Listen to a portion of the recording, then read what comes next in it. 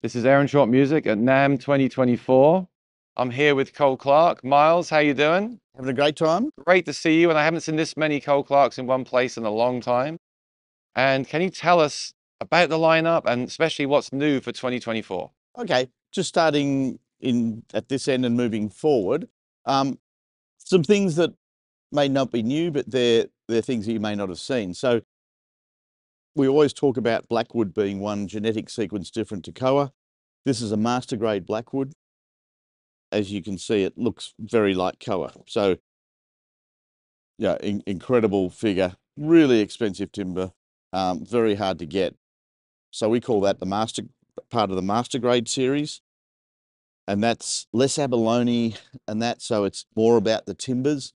So it's bound fretboard, unbelievable timbers and all of that. A 3 series, this is something that people may not have seen. This is camphor laurel from Australia, but it's not an indigenous wood of Australia. So it's just beautiful. It sounds great. It's fully sustainable. This is a problem. This is a timber that's an ecological problem in Australia, so that it's pulled out, but it's actually hard to get the timber that looks like this. Most of it actually just looks quite white. This is a particularly good one. This is our river she oak fingerboard, so indigenous timber to Australia. So yeah, all sustainable timbers. And so this is 3 series. It's got abalone wings, abalone shield inlays on the fretboard. And yeah, so in 3 series, there's a lot of timbers that are not available in 2 series. They're shorter run timbers. So just to clarify, because I've spoke about this on the channel sometimes, I always assumed that the 3 series had the ebony boards, but they can also have the she oak, and there's different grades of she oak as well, right? That's right. So yeah, it's 3 series comes standard with ebony boards. If it says AE after it, that stands for Australian Eco, and that's got a river she oak fingerboard. So they're both, top grade river she oak fingerboards. Then river she oak can look like that or like that, and they're still really nice, but they're all different. As we like to say in Australia, those damn trees just won't grow the same. So yeah, so that's what that is. This is a European maple guitar. So European maple is different species to US maple. US rock maple tends to be very dense is very a dense wood, so it's got a lot of top end to it. It's quite brittle sounding. It's not a great sounding acoustic depending on how you're using it. The big J200's good because it's got a lot of bottom end, and that US rock maple works really well for that. But in a normal guitar, they're quite brittle. This is European maple, which is the maple that the 18th century violin makers. That's amazing. Yeah. So the 18th century violin makers used in their violins. So very famous tone wood. It's less dense than the US timber. We like to use it on the top, back and sides, or just back and sides with a different top. But it looks great, sounds awesome. We like it with this spalting in it. I remember speaking to an old German luthier who said it's got a real problem, this timber. It gets this dark stuff in it. That looks fantastic. I love that. That's it. This and some of the other ones with that have been some of my favorite guitars of the booth for sure. Yeah, it looks great. It's great tone wood, looks great. Well, this is a new product for this NAMM. So this is a 3 series true hybrid. Being a standard 3 series, it's got the ebony board and bridge. It's got, this is in European maple. So European maple's the standard timber for the 3 series. So yeah, once again, they all look different. This has kind of a bear claw to it as well as the. Yeah, yeah. Really looks great in person. Yeah. Once again, in Australia, there's lots of introduced species which have sort of kind of tried to take over the bushland. They get taken out by the government So this is one of those species. In Australia, it's a real problem. So in the hills near Cole Clark, it's an invasive weed species. They take it out, we turn it into guitars, everyone's a winner. So it's great. When we do this, we've got our own Lucas mill, so we're able to mill our own timber to a degree. About 30% of our timber is milled ourselves. It's actually more expensive to, even if the tree costs nothing from an arborist, it's more expensive to do that than actually buy the timber from a supplier. But it gets us into certain timbers which you cannot buy. I can't go and buy this from a lumber yard. I can't go and buy this from a lumber yard. You certainly can't buy that. There's lots of stuff that redwood tops is all big tree redwood. You can't buy that. It's not a commercial tree. So all these things give us an opportunity to get into new species and different species that are sustainable. So, by the way, this is our base. We just done another base run. Haven't seen a bass before. Haven't seen a 12 string before either. So that's okay. awesome. Yeah. Well, we did this with Neil Kennedy, who's a bass maker in Melbourne, who's sort of made, he's a bass teacher, bass maker. So it's a great design bass. It's very light for what it is.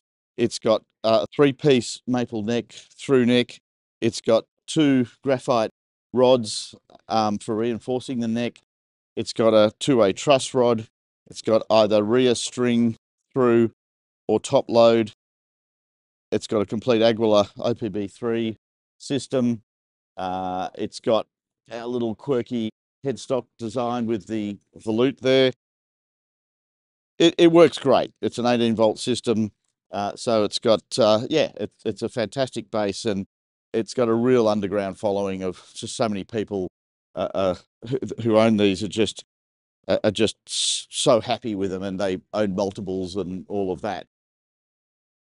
Can you show us the 12 string? Because I'd never seen the Cole Clark 12 string before. So we've made this from back in the early 2000s, and it's a beast. It's not a dainty little 12 string. It's got a 50 mil nut. It's got our pickup system in it. The Blackwood we find works just great because you really get that moving with the 12 strings and the extra tension. It's just an enormous sound. And you can actually get this with the humbucker as well. We put the really? Yeah. In the 12 string? Yeah. So what we do in wow. the 12 string, because it's wider, we put this pickup in, which is it looks like an old single coil Rickenbacker pickup. It's actually a stacked humbucker, which we make as part of our pickup manufacturing. We'll make about 2,000 pickups this year at Cole Clark in Bayswater. And so this is a stacked humbucker, actually made at the moment in Bakelite. So real old school. And that's the same spacing as for a 12 string. This is a Violap. So this gives you the acoustic pickup, the magnetic pickup, and 2 outs. Awesome instrument. Some really great slide players play these. Yeah, so that's... Love the old school logo on this. Yeah. Yeah, that's great. No, it's a cool instrument. You've got a more affordable line we should talk about. Yes. Controversy. So we have moved offshore to a dual national guitar. But be clear, only for this, not for all the guitars, No. just for this series, right? 3 models: Redwood, Queensland Maple, Blackwood top, Blackwood back and sides, and Bunya European Maple. So these guitars in the States have maps of $13.99, $14.99, $15.99. These are solid top, solid back, solid sides. They are half, or actually about 60% of man hours in Australia and about 40% in China. We cut the timber, so from tree coming down to the lumberyard, to cutting it in our quarter sawn pieces, to us cutting it, the billets down into the individual pieces, sanding them down to the thicknesses that we need it. It's a huge part of it, of any guitar work. We don't Many companies get a finished face set or back set or side set delivered. We have billets that we cut down. So we send that across to China. Most of the woods we send across to China, and then they assemble it, and then we get it back. We do a plec on the fret dress, and then we do a plec nut cut. It's got Grover machine heads that we love. It's got the same preamp, the same face sensor, the same microphone, but it's got a strip piezo instead of the suspended piezo. So the suspended piezo of our Australian-made guitars is a stronger output so that the amplified sound is better, but this is engineered to sound better, you know, acoustically, sort of. So people often say, can't you have the best acoustic guitar in the world, which is the best plugged-in guitar in the world? And my answer is, well, I've actually got this car and I want to put a 20-foot container on the back, and it just won't work for some reason. You know, in the end, there's cars and there's trucks because there's two different things. And you engineer a guitar to sound good acoustically, but great plugged in, or you engineer a guitar to sound great acoustically and good plugged in. So that's where these come from. So they're affordable. Are we saying that everyone should buy these? It's up to the people. You know, I can buy a pair of jeans from R.M. Williams, which is a great Australian maker of jeans, and I can buy them for $120 made in Bangladesh, and I can buy them for $200 made in Australia. That's my choice. Let's just go a little bit deep here. Wait, as you're here in person, let's just go over everything that's different here. There's a lot of similarities. Yes. And then there's some differences. Yes. So, you know, same tuners, all solid wood here, just to be clear. Same preamp, like you said, but not the palimpsestic style pickup, the strip piezo. Yep. There is a different cutaway, just to be clear. Yes. That's how you can tell that's a 1 series. Yeah, so that's a softer cutaway. We wanted that so that it's easier to bend some of these timbers. So in our original Angel, we can't use Queensland maple because it just won't bend that really tight curve. So we can on this, so it's great. It's actually slightly wider across the rear bout from the Angel. The neck timber is actually African mahogany. The bridge and the fretboard is actually blue gum, Australian blue gum, which is torrified. So it's a fantastic ecological thing, and it's a great timber, a great looking timber, a great sounding timber. I think people need to play them because there are differences and similarities. I did cover on the channel the system in a Baton Rouge guitar and made a comparison demo to that. Now that's going to be different because the Baton Rouge doesn't have the Spanish heel. That still has a Spanish heel, right? Correct, yes. That does have different bracing as well to the Yes. two, for example. And the Baton Rouge is laminated back and side. Yeah, so don't take that as a comparison, but I did feel that the Angel 2 style system is a harder output, is a bigger sound, but everyone agreed that the system still sounded good. And so my point really is they're different. Yes. And you have to weigh up the differences and also the price differences to see what works for you. But I think it's a good move. I just want to see more guitars around. So yeah, look, we have lots of people who sort of say, well, you know, in US terms, $2,500 MAP is where an Australian guitar starts, and it's a lot of people just don't have that sort of money, so they buy something from Mexico by one of the other brands, or something from China from one of the other brands. Well, so we wanted to be in that market. We need that part of the business. So, but we wanted to do a Cole Clark. We didn't want to just do a guitar that's a generic guitar by one of the Chinese manufacturers with our name stuck on the end. And you look at that, and that is clearly a Cole Clark. Yeah. You know, it you know, you hand that to somebody. it looks great. Yeah. And again, it's solid woods. Personally, I think that may be a gateway for some people into the other guitars as well. Yes. Certainly, when I got my first one, I then wanted to explore the others, and they're all so different. You've got the ones with the humbuckers and different configurations, but we'll see. We'll see what people say when they play them, right? Yep. The market Proof is will in the decide. pudding, right? Yeah. Yes. Yes. Okay, that's awesome. So great lineup. Great to see all these guitars here. And we're going to finish the video with some demos of some of the different models. Okay, so this is our #1 seller, true hybrid in natural in humbucker single.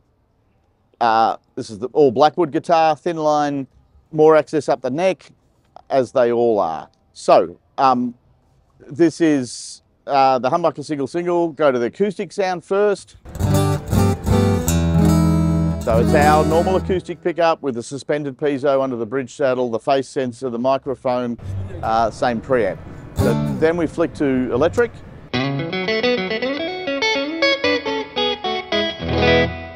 Out of phase.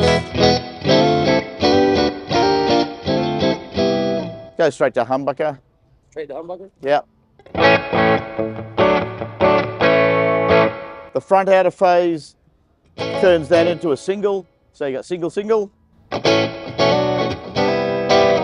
Distortion, drive.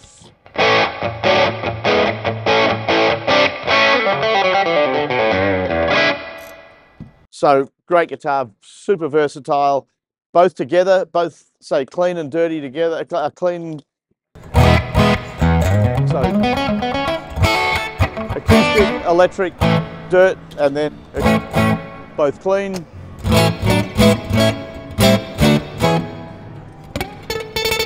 So same guitar. There's so many combinations, and then you've got other pickup configurations on other models too. So this one's humbucker, right?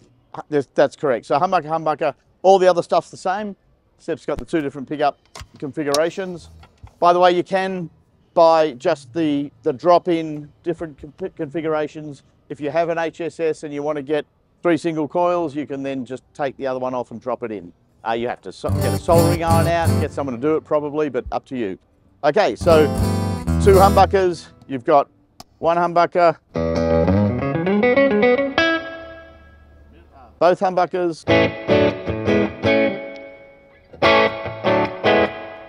But this has got that 5-way switch, so that gives you the outer 2 single coils and the inner 2 single coils. So really versatile guitar. A lot of players who like to dig in with their acoustic playing don't like a middle pickup, so that you can get in here. So it's got a thing about it, that's for sure. And I think when you've been here playing, you've thought, oh, this is actually really cool. My personal favorite. Yeah, right. And then, That middle pickup can get in the way of strumming. yeah. And that's still got the other sounds as well with the 5-way switch. Yeah, and being able to get those single coil sounds to me is just great, because that's a really important part, I think. Then you also have SSS as well, if you want the single coil thing. And this has got some things in it too, which make it just beautiful. So, Electric, right? yep. The 3 normal pickups we know about. Of course, all completely even, because they're balanced pickups by Cole Clark. We will make 2,000 odd pickups this year at the factory in Bayswater.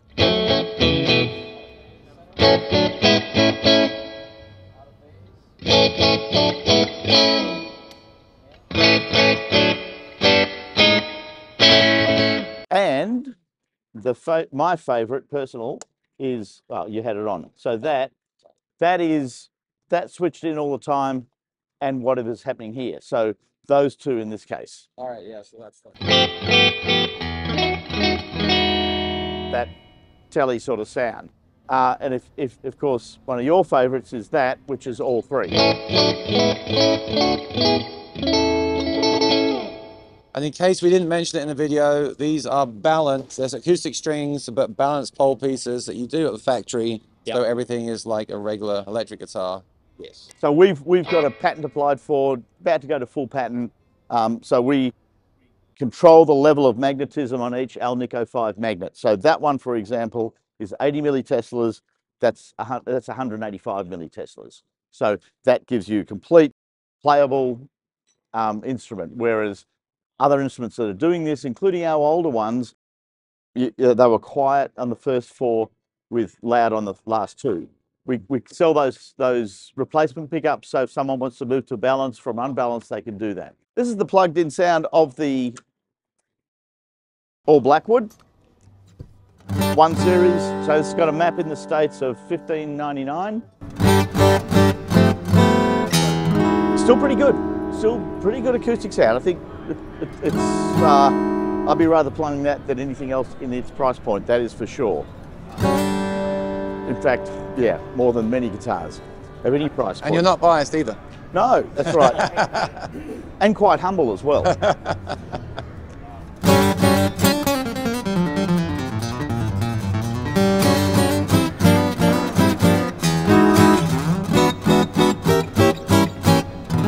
So if we compare that to this happens to be a 3 series, but if we compare that to a normal Cole Clark, so this is our touring series, a standard touring series from Australia, and this has got the same pickup system as the Chinese, half Chinese model, which we like to call the dual national, and it's got the suspended piezo though, with individual piezos under each string, so it gives you a little bit more punch, a bit more push. It's and a bit more bottom end, a bit more dynamic range. So that's a big thing for us. So if you hear the difference now that we've just played the other one.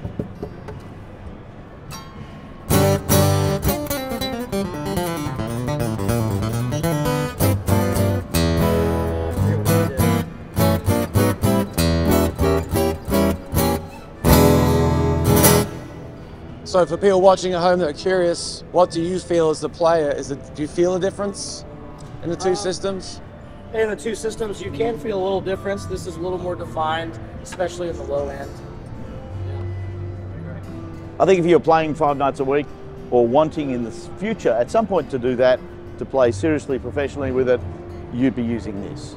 But if you're just playing every now and then, you might be playing in church, you might be playing in school, you might be playing, you know, getting together with some mates every few months or so, you know, that's a great option, you know, and you don't have the money for that, and that sits where you want it. It's a great option. And just to clarify, you're still making all the models so people can choose whatever they want. Yeah, the only thing we've stopped is the old 1 series from Australia. Yeah.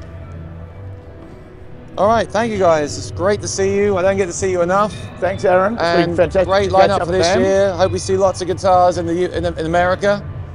And I hope people enjoy the video. If you've got comments, put them below in the video. Check out Cole Clark's website, and I'll see you in a future video. Thanks for watching. Thanks, Bye-bye. Aaron. You're a legend.